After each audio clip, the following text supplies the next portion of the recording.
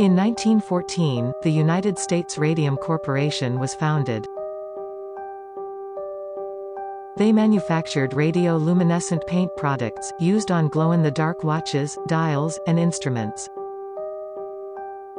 The war was on, and demand was huge.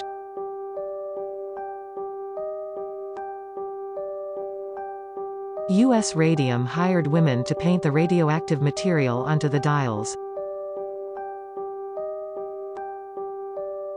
Management and scientists used gloves, masks and screens to protect themselves.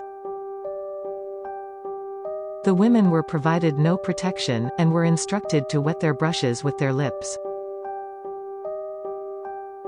They were exposed to cadmium, radium, thorium, uranium, vanadium.